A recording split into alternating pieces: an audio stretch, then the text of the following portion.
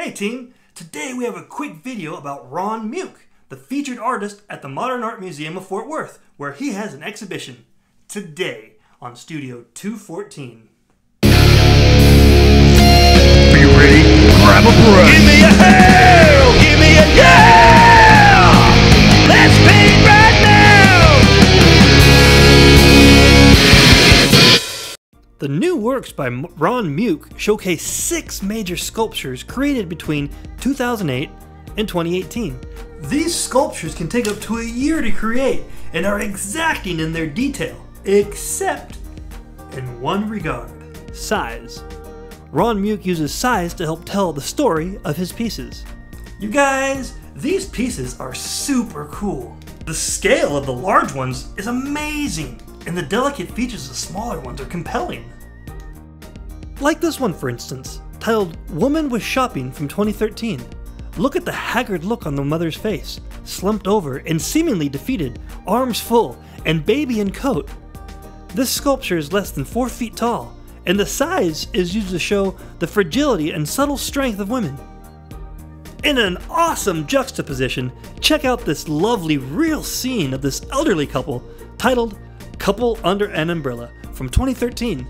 The attention to detail is exacting.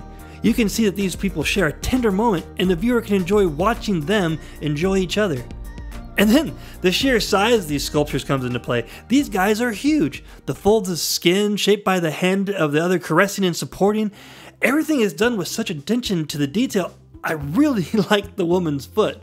I don't know why. Maybe I got a thing for feet. That's weird. But this isn't. This is super cool. This one, titled Poke from 2017, is a naked dude holding a pole that arches way beyond his control and several times longer than he is tall. But then you get up close and realize this is a Wii too.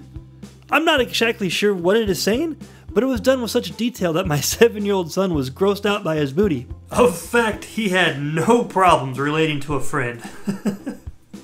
Next is Woman with Sticks from 2009. This one is small as well. A woman is seen arching her back carrying a large bundle of sticks and straining under the load. It is supposed to symbolize the burden placed on women. What do you see? And this one is called Drift. Just a dude floating on an air mattress on the wall. Not a care in the world.